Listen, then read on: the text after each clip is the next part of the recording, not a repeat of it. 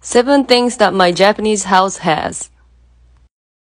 Once you enter the house, 100% you're gonna see this kind of area where it's a little bit lower down the actual house, where you can take shoes off and get in the house so that you are not gonna get any sand, dirt, all that kind of stuff. A lot of times, doors are sliding doors to save the space. And right here under the stairs is even used to have a storage. Boom. I'm gonna show you guys the bathroom real quick. Sliding door. And this right here, it's got all the bidet and things, and then flushing that has both number 1, number 2 sitting on it and everything. And this right here, it's got the sensor so that it flushes automatically.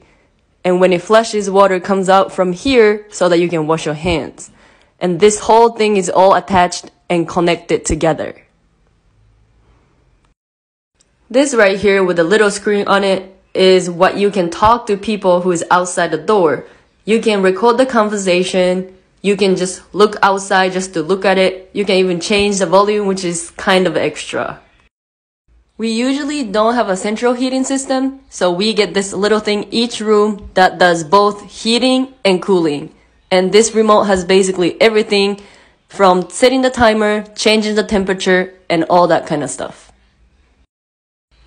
One thing you never not see in Japanese kitchen is this thing.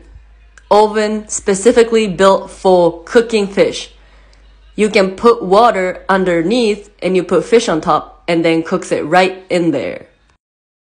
As you can see the fish icon, it's even got multiple settings how you want to cook fish.